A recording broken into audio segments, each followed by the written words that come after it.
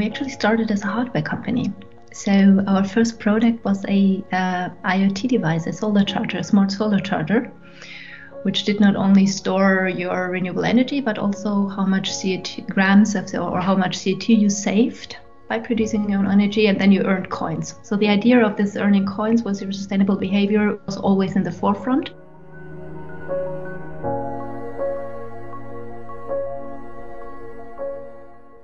Currently, we are really we're in a growth phase. So it's right now we're looking into streamlining the products we have, making it easier for our customers to onboard, really working on our sales channels, bringing in as much automation as possible. So it's really, we are now product-wise, we have a beautiful product out there.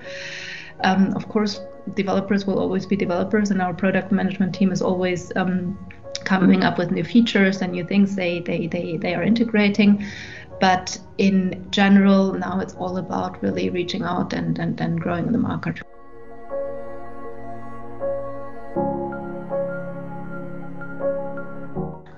Oh, there are so many advices.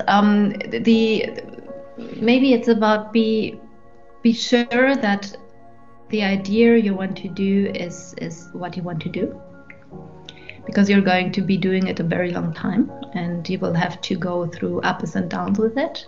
But if you see that because of whatever reason it's not working, also be able to let go and maybe do a complete pivot and do something else.